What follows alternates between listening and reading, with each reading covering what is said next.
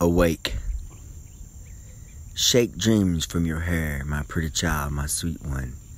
Choose the day and choose the sign of your day, the day's divinity, the first thing you see. A vast radiant beach and a cool jeweled moon.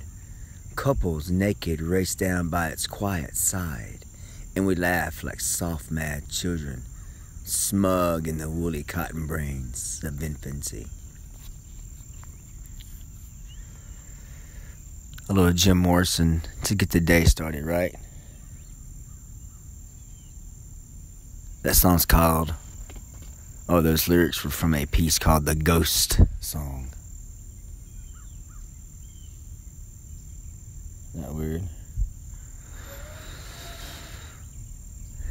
So I was sitting out here in the little man cave. It's a man cave, and then it's all natural structures, trees and bushes and grass grown up into like a little cave.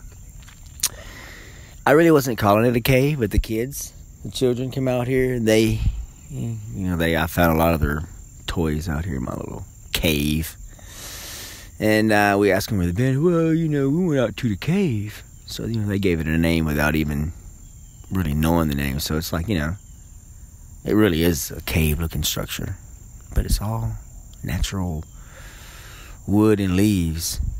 But I got a feeling that here in a few weeks, that won't be as big of a thing, right? Especially with fall coming on. Quick and heavy. I can already see the leaves as they fall.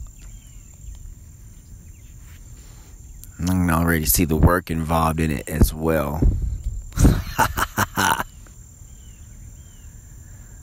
But the thing, yesterday was a very busy day for me, and I was spending a lot of time with family and friends, and I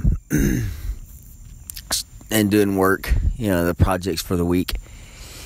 And I really haven't had much time to explore much, other than there's been a burning question that's been kind of going through my mind.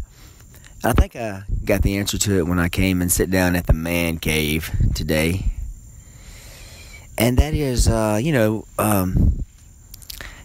was like very elementary. It just kind of blurted out of me before I even thought about it for a second. I was like, thinking about Florence and, all of these tropical storms and hurricanes going on. And I was like, well, how in the world did the ancient people, get away from that, man? Just imagine if a hurricane, like Florence or Katrina or something came through, and obviously it had to have come through at some point in time when, ancient people were living in the Americas. I mean, I know it happens in other places as well, but I'm just going to take this one for example because I know the geography. But, what happened? How did they survive all that? I mean, because, it was a different world. We're more, metal and steel now. Of course, I don't know that it's really that good. There's a lot of debris everywhere, and they're big pieces, so that may not have been much of a factor. And of course, it's like, the next thing it came out of my mind right after I thought, well, how did they know? And of course, they had people, that were like, quote unquote medicine men and such, but, I don't think that's like this crazy guy necessarily that ran around with a real short little romp on, speaking crazy words, but I believe they were, quote unquote scientists, technologists, of their time and place and cultural sense. So, anyway, so I walked on out here as I was insinuating, and I sat down for just 1 second, and I heard a crow go, caw, caw. And I thought, well, that's it right there. Because the birds probably, and the animals, I remember hearing that before, like with the tsunami. They were getting out of the way, but I mean, how far can they get? I guess they could get a long ways if they really wanted to, if they sensed it far enough back. But if they just sensed it when it was a mile out, they'd be like, oh, you're not getting too far. A big tidal surge coming in at 12 feet, and it's going to change some things. I've heard, you can hear and read stories about there being tidal's much bigger than that. Waves 30 feet. Excuse me. Coming in. That's got to be scary. That's weird. Just think about how that happens in the first place. It's weird. With hurricanes and, it's like some kind of a disturbance somewhere causes this. Who knows what sparks it? They have that, what they call the butterfly or the Mandela effect. I think that's what it is. It's not the Mandela effect. The Mandela effect is where it seemed like something else happened in it, and then he really didn't. I think that's the Mandela effect. They thought he died, but he really didn't. Or maybe he did. The spiritual will say. But the butterfly effect is like a butterfly waves his wings, flops his wings, whatever, in Arkansas, and there is a tsunami in China. You never know. I've studied weather to see some things happen. Like there's always fronts and weather going on everywhere. But somehow something may happen to get one going faster than the others, and then who knows what happens? I don't know. I don't understand it.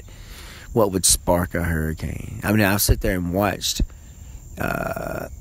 tornadoes. They were like, it was sideways, it was vertical, and then it was horizontal, and then it just kind of sit there and I was out in bean fields out in the eastern part of Arkansas, Ashley County, and watched them. They would sit there and just go horizontal, then they'd just kind of go down a little bit, about 30 degrees, and then if it got down there to more of a vertical perspective, it would turn into a tornado. A lot of times it would not, but it was really weird because it was just in one part of the sky where it was occurring, and I didn't really see anything spectacular there. Of course, with the human eye you probably couldn't, but there was a lot of wind, circular motion there. Things go unabated, I guess. I don't know. I don't understand. Nature in itself is unabated. There's nothing controlling it. Theoretically, you don't see anything that is. So this crazy weather that begins out of nowhere, but there's something to it that animals recognize, or they say they could. That was the thing with that. There's a huge tsunami back in about 2005. It was 4, 5, 6, 3, 2. I don't know. It was somewhere around the same time as Katrina, but it was in where was that at? Was it the Philippines? Somebody can correct me on that. I don't know where that was at. Well, anyway, I just know that there was like 240,000 people killed. 240,000 people killed. So obviously they didn't have any kind of a warning. They didn't know it was going to hit them. It was going to hit them.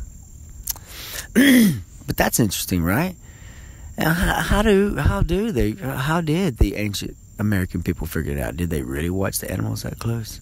Was there a medicine man that was, had his ear to the ground as such, watching things and said, hey man, there's a bad thing in the sea out there. I don't know how to describe it other than it's going to be here here in a couple of days, and we need to get as far inland as we can. I'm guessing that's what happened. And if it didn't happen, well, Katie barred the door. You lose your wife and kids and grandkids and all that. So there had to be some kind of a warning system. Had to be. But what was it? Well, I only have questions. My God, it's so nice out today. The temperature is just right in this little man cave. There's a spider above me up there crawling around. It's kind of like the Bob Marley song too. The sun is shining, the weather is sweet. Makes you want to move your dancing feet. Have fun. Be safe.